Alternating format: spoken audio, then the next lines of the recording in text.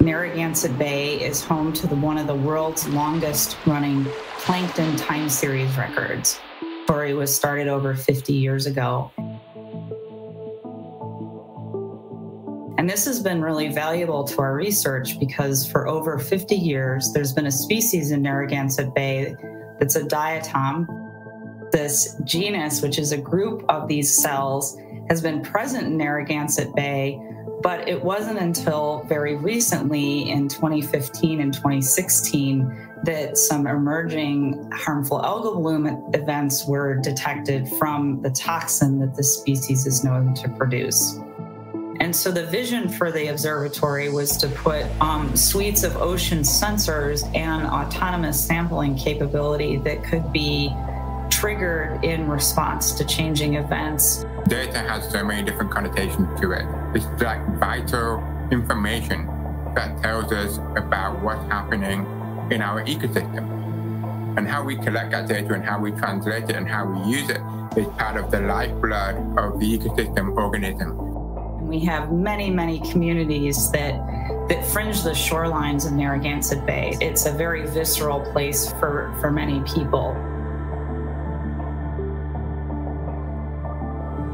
We know more about Narragansett Bay than we know about a lot of other estuaries in the world, but we still don't know enough. We have all this data and we still don't know how it works, which is crazy to think about because for something that's so well monitored, you would think we'd have an answer, but we don't.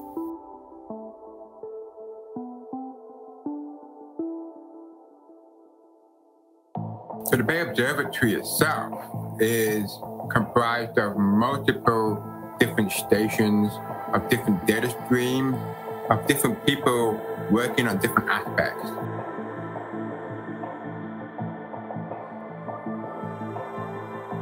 Bay means different things to different people. In a small state like ours, that is the ocean state. That's our name. And understanding what the stressors are on that resource is really important.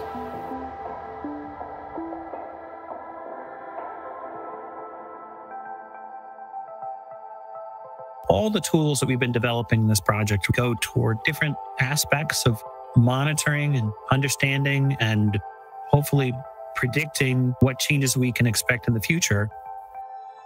And so you've got a wonderful opportunity to use the bay for prediction and for making sure that we steward the health of the bay in as best as way possible.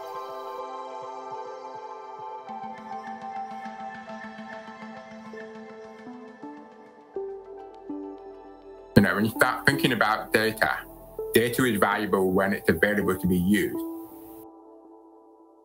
The Bay Observatory is designed to try to bridge all of these disciplines and bring these data streams into one coherent route.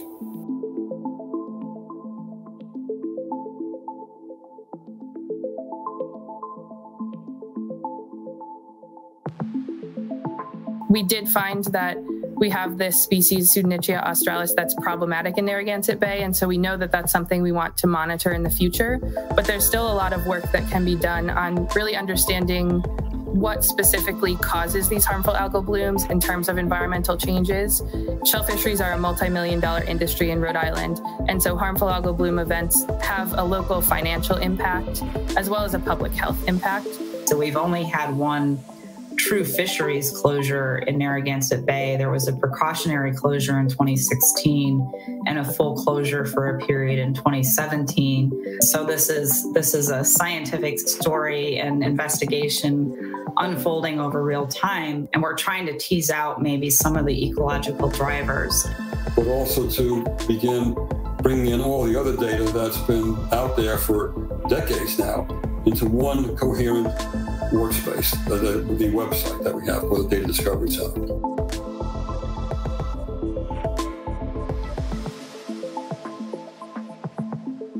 Data should be open and available for anyone to look at.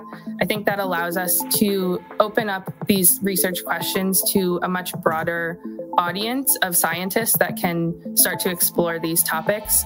And CAIM is a great framework for bringing those different pieces of data together. So we go from the notebooks to real-time data streaming. In this internet age of on-demand material, data too can be like that. And that's something that we've missed in science. In some ways, as researchers, we can kind of get disconnected from our systems when we think about it in terms of just numbers. Maybe we are still stuck in our academic ways, and we need to make the science even more accessible. It gives the audience like so much agency to be able to be like deeply invested in this research that's happening in their community. I think it reframes your relationship to your home a lot too. And I think that when you're having conversations about a geographical area, you end up doing that. And understand the importance of how, these scientific breakthroughs impact us as a human being, as a human race.